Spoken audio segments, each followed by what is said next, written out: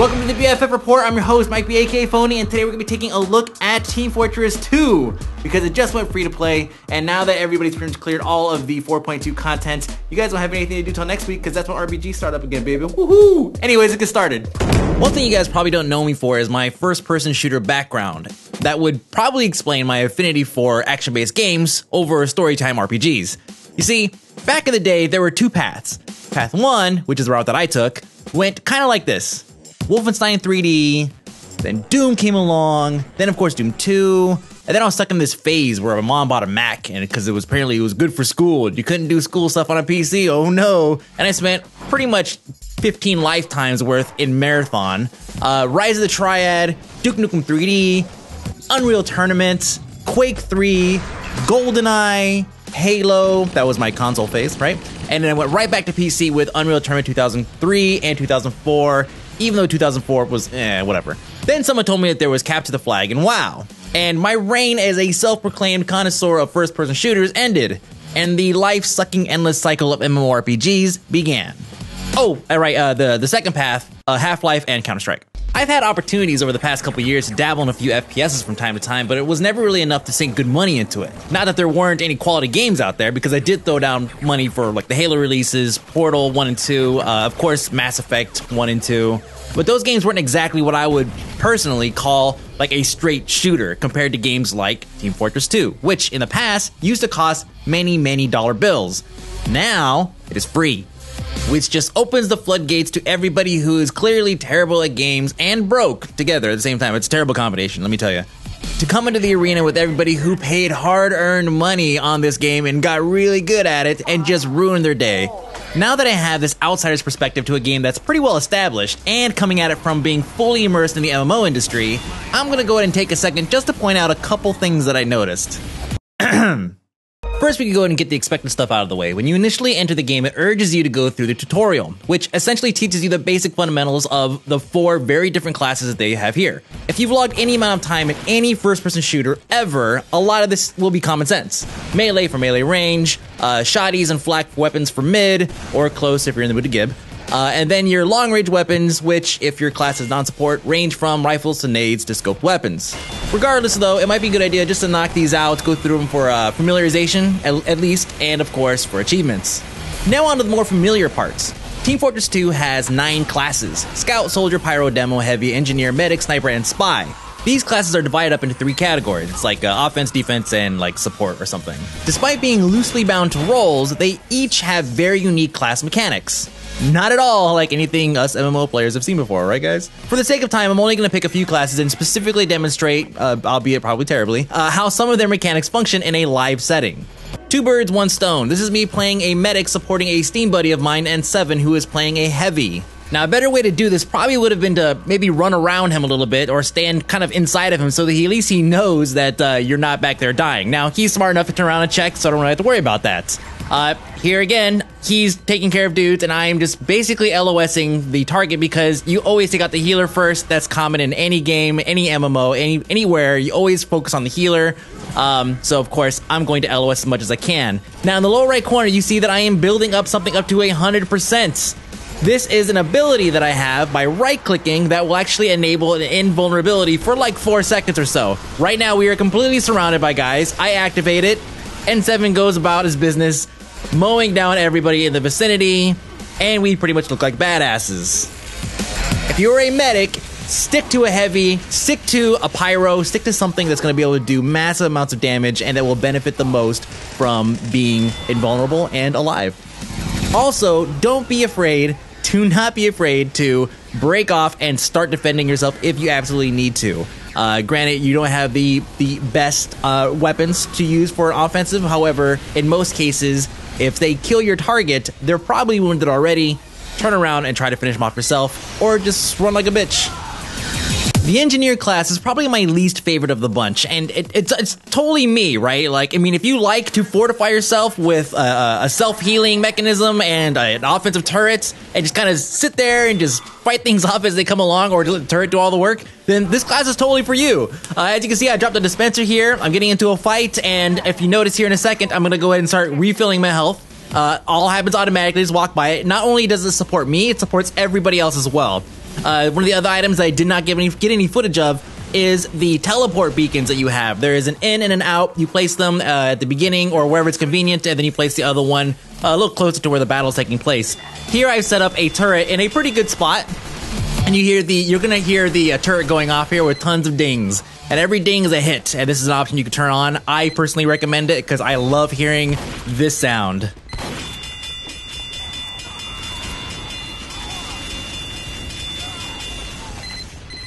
Because that means that my turret is kicking ass, and I'm getting all the credit for it. Okay, so maybe not my least favorite. The Scout. This is something that I was drawn to because of the double jump feature, right? A true double jump will allow you to actually change directions in midair, and that's what they allow you to do here. Unfortunately, though, it comes with a huge drawback. You are about as delicate as a stale, dried-out toothpick. Seriously, you will not spend any time in front of the enemy at all because you will drop like you would not believe. However, being as agile as you are, you're able to quickly get around people, maneuver yourself, position yourself better, and put out as much DPS as possible until, of course, you are caught off guard by, I don't know, a minigun or, I don't know, somebody farting in the wrong direction. Shit, who knows? The Spy is another delicate class. However, you could do so much cool stuff with this guy. It's ridiculous. Here I am, I'm stealth, right? And I'm gonna go in and throw on, just to disguise, see, I wanna go ahead and be, this guy here. Okay, great. So now I look like, I guess, a spy on the other team? Is that what I just did?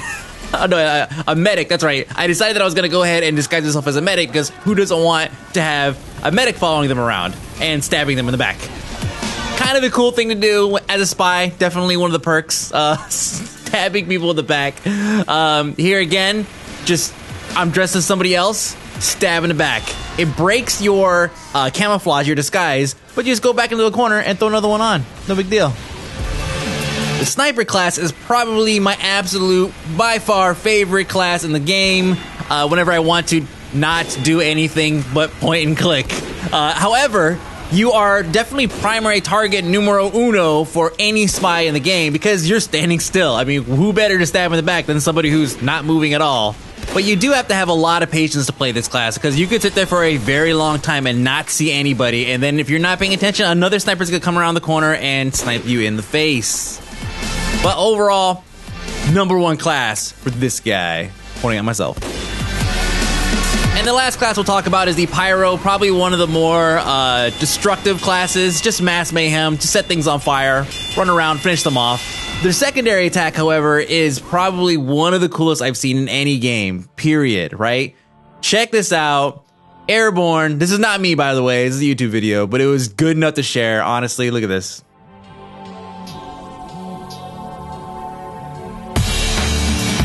That's right, their secondary attack is an air gun that will push rockets and projectiles back, as well as push people and put out fires. Kinda cool. As far as gameplay goes, they have tons of objective-based PvP.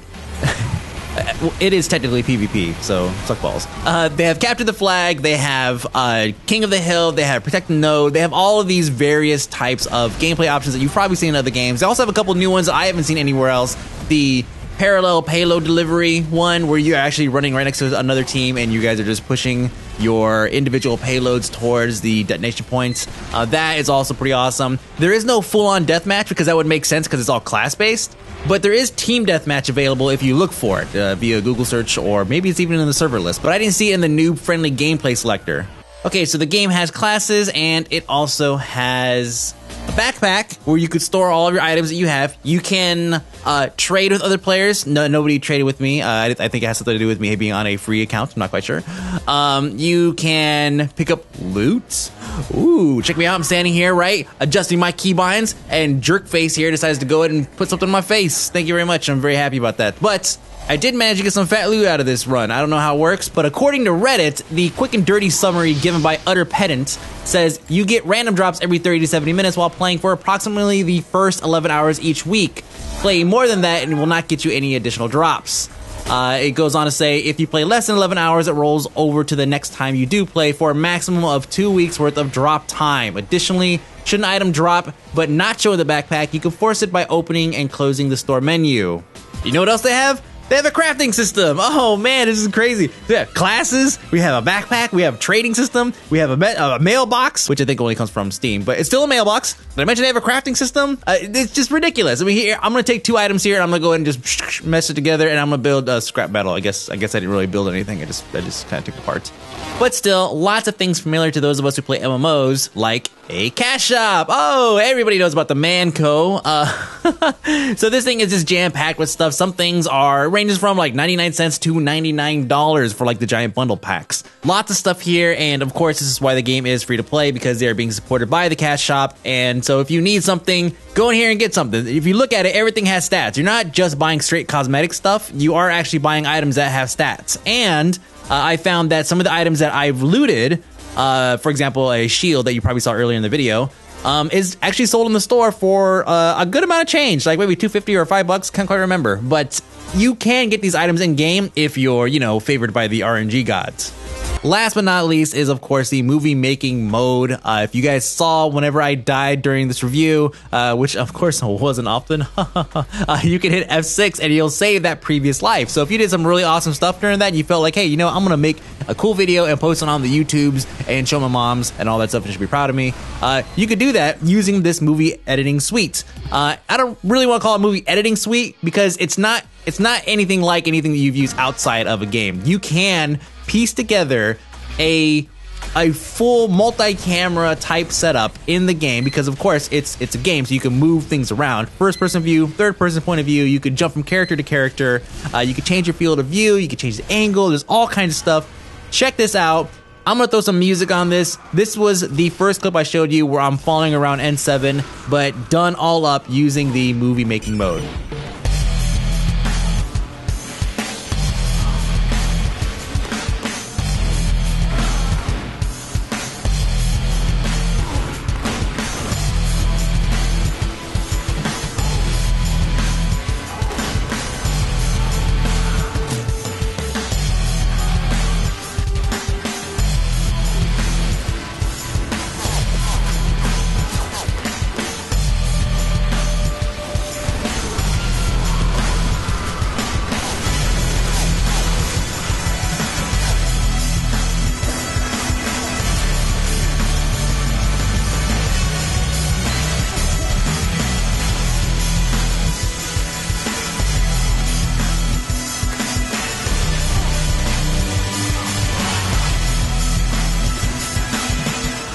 Alright guys, so drawing a couple conclusions here, right? Kind of sounds a lot like an MMO, okay? The only thing it's missing is an actual lobby. But if you count Steam as a lobby, because Steam does have its own chat type system, you can create groups. It may not be massive or general, right, in that sense, but take that part out of the equation. This has pretty much everything that other MMOs have, like World of Tanks, which some people are also reluctant to call an MMO, but it definitely promotes itself as such. So I'm curious what you guys think. How close are we to completely blurring the line on what an MMO is? Like, just all games are going to eventually not only lose the online part, right? Like Mega Man Online, right? It's just gonna say Mega Man, and we're just going to assume that it's online. Of course, Mega Man Online would be amazing. The platformer version, not like the weird 3D thing they came out with for like a while. That was terrible. Anyways, let me know in the comments below, or AK Mike B on Twitter and Facebook. And next week, I will probably going to Sony Online Entertainment Fanfare. I'm not quite sure just yet. If it happens, might not be a BFF report, but there will be some stuff going on there, video related, more than likely on Thursday. So I will see you guys later. Bye.